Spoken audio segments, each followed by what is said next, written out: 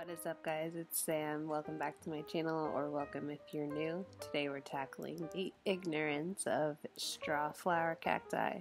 These are the tools you're going to need. Some scissors. This is an elf fan brush I got at the Dollar Tree. And cuticle trimmers. I just use them for things like this.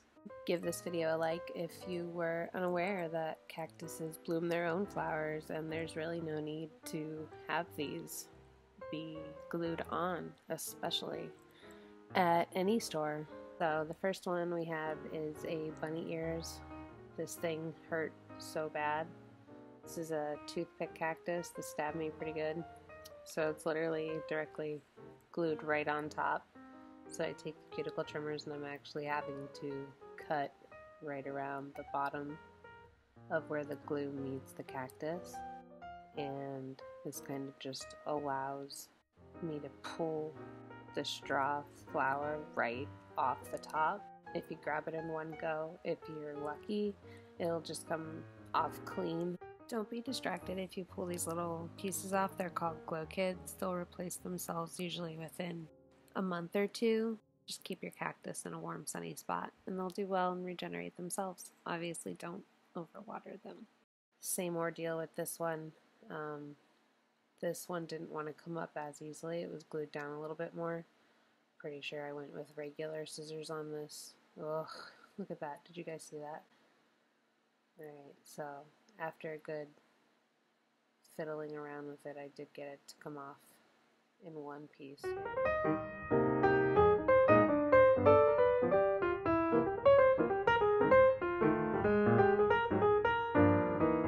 This one is a Domino's cactus. I was so excited to grab this guy because it has flowers of its own ready to open up.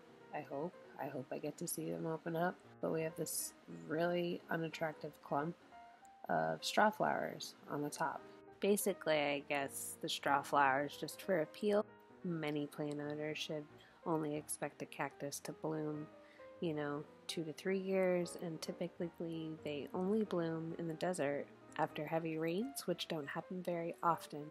This one reminded me of like the Epcot ball at Disney. It gave me a little bit more problems with things falling in between. So I kind of had to wiggle this one apart and cut the glue at the bottom of the flower, and it did just end up coming off pretty easily. My best tip for this is just be gentle, work with it. I'm showing you a video that's sped up quite a bit, so I'm moving even slower than this. And just be patient, and if you pull these up, don't worry, it'll grow back. It's okay. It's actually way better to get the glue clump off. Comment down below if you think they should stop gluing these to all the cactus babies, and also stop spray painting the other ones. Ta-da! And as you can tell, they just look better without it. There is some residual dye that'll eventually grow out or wash off with misting if it happens to get it, or if I put them outside when it rains, when it's warmer. They look so much better.